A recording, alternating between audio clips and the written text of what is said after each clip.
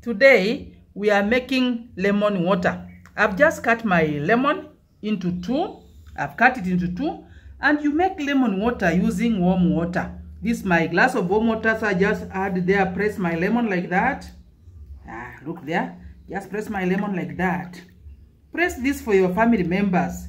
First thing in the morning as you wake up, take lemon water. Lemon water has a lot of minerals, iron, calcium, and the rest it has them. So I have put my quantities I want, a little of that lemon water.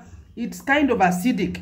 It has the calcium, the minerals, all of them, the vitamins. Vitamin C is here. So you make your lemon water like that, and you keep sipping on it. Warm water in the morning, full of lemon. Source of vitamin C. It dehydrates your body. It aids in digestion. It's high amount of antioxidants and flavonoids.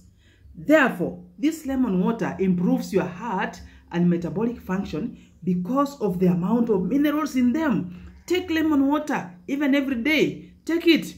It improves insulin sensitivity in your body. This lemon water, it improves the fat metabolism. Let us take our lemon water in a glass of warm water like that.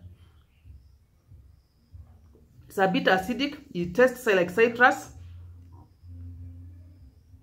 Lemon water. If you make it a habit to take it every day, it will end up breaking down the extra fats, especially along the digestive system.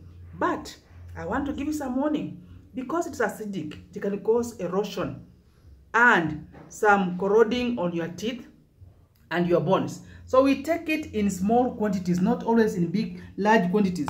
Take your lemon water in small quantities because of that corroding and erosion that it causes in our bodies. We used to be told by our parents, after you have taken your lemon water, you now gulp a glass of warm water. It is citric acid, prevents kidney stones. Nice. This is the African Mom. Subscribe.